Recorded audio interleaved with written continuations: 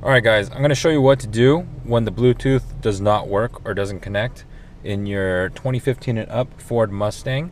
I'm pretty sure it works with the Sync 2 with the bass and the Sync 3 if I'm not mistaken, but here you go.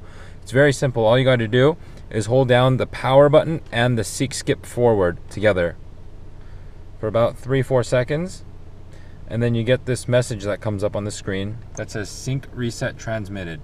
That should be all you have to do. Other than that, just reconnect your phone to Bluetooth once everything's all synced up. Should take about a couple minutes, then you're all set to go. Hope this helped, guys.